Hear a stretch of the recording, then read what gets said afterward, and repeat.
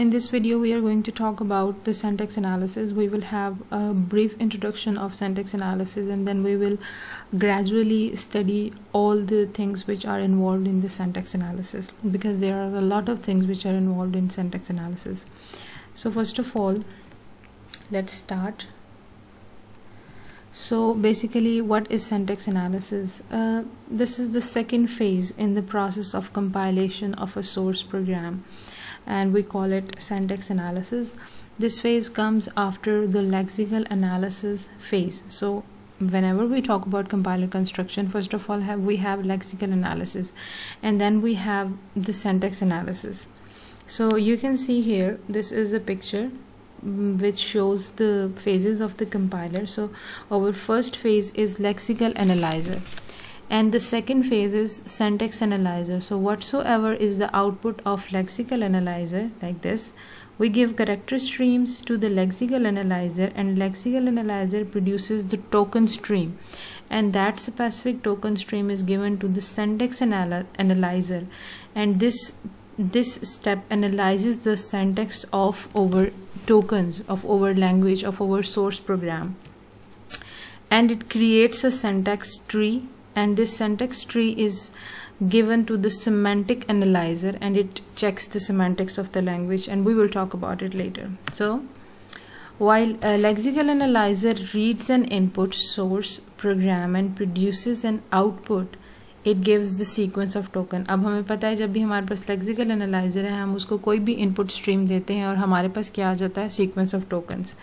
ये sequence of token syntax analyzer pick करता है. The syntax analyzer verifies whether the tokens are properly sequenced in accordance with the grammar of the language. Whatsoever is our language, it would have some specific grammar. So syntax analyzer will verify that either the tokens which we made are according to the grammar or not. यानी अब यहाँ पे grammar के साथ match करेंगे हमारा syntax analyzer के हमारे टोकन्स. जाहिर है टोकन्स किससे बने हैं, सोर्स कोड से.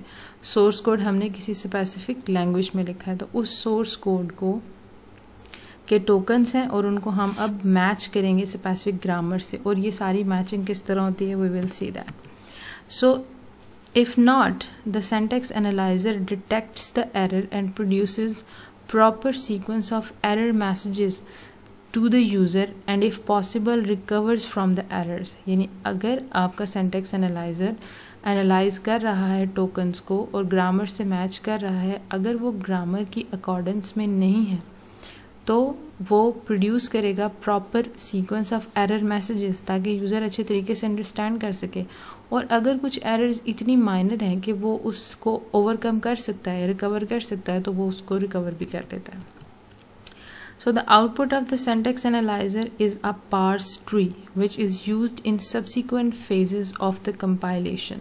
जब syntax analysis का फेज ख़त्म हो जाता है तो हमारे पास एक parse tree आ जाता है. अब ये parse क्या है, ये हम डिटेल से पढ़ेंगे. ये आपका बहुत important topic है. It's a very important topic in compiler construction. So do not get confused by this word. We will study this later, and even in this lecture as well, but later on we will have complete lectures on parsing. So the process of analyzing the syntax of the language is done by a module in the compiler called parser. Basically, when we have syntax analyzer, we have a module which is called parser. And there are different techniques of parsing, different types of parser, and all that stuff. So what is the working of syntax analyzer? The syntax analyzer obtains a string of tokens from the lexical analyzer. What it does next, यानी आपके पास syntax analyzer के पास input क्या है, tokens. Then it verifies the syntax of the input string by verifying whether the input string can be derived from the grammar or not. यानी हमने उसको grammar के rules दे दिए हैं, कोई ग्रामर हमने उसको प्रोवाइड कर दिया. जब उसको टोकन्स मिलते हैं, टोकन्स किसी सोर्स प्रोग्राम से बने हुए, जब वो उन टोकन्स को पिक करता है तो वो ये देख के ये इस चीज़ को एनालाइज करता है कि क्या जो ग्रामर मुझे दी गई है उससे ये स्ट्रिंग्स बन सकती हैं या नहीं बन सकती. इसी तरह है जैसे आपके पास इंग्लिश ग्रामर है, तो कोई सेंटेंस बनाओ तो आपके माइंड में होगा कि क्या इंग्लिश ग्रामर के जो रूल्स हैं उनसे ये सेंटेंस बन सकता है या नहीं बन सकता। अगर बन सकता है वेल एंड गुड, अगर नहीं बन सकता तो दैट इज रॉन्ग। सो इसी तरह सिंटैक्स एनालाइजर के पास भी ग्रामर होती है। So what is grammar basically? For performing syntax analysis the grammar of the language has to be specified. हमें एक स्पेसिफिक ग्रामर सबसे पहले स्पेसिफाई करनी है कि हमारी जो भी लैंग्वेज है, लाइक मैं सी में काम कर रही हूँ तो उसकी कोई स्पेसिफिक ग्रामर होगी जो मुझे पहले से प्रोवाइड करनी है। यानी सिंटैक्स एनालाइजर को हम एक स्पेसिफिक ग्रामर प्रोवाइड करते हैं जिससे वो उसको जज करता है, उसको एनालाइज करता है, उससे कंपेयर करता है। Context free grammars CFGs are use to define standard syntax rules for the languages. So basically this CFGs is something we studied in theory of automata, but I will try to make a video in which I will explain the CFGs in more detail, so you will understand कि ये किस तरीके से syntax analyzer के साथ related हैं. So if the input string is derivable from the grammar, then the syntax is correct. And if the input string is not derivable, then the syntax is wrong. The thing is very simple. ये एक बहुत plane सा point है कि आपके पास grammar है, आप उसे देखते हैं और आपको ये पता होना चाहिए कि कंटेक्स्ट फ्री ग्रामर में इसी तरह स्ट्रिंग्स हम यूज़ करते हैं. Then what is parsing? Basically the process of verifying whether an input string matches the grammar of the language is called parsing.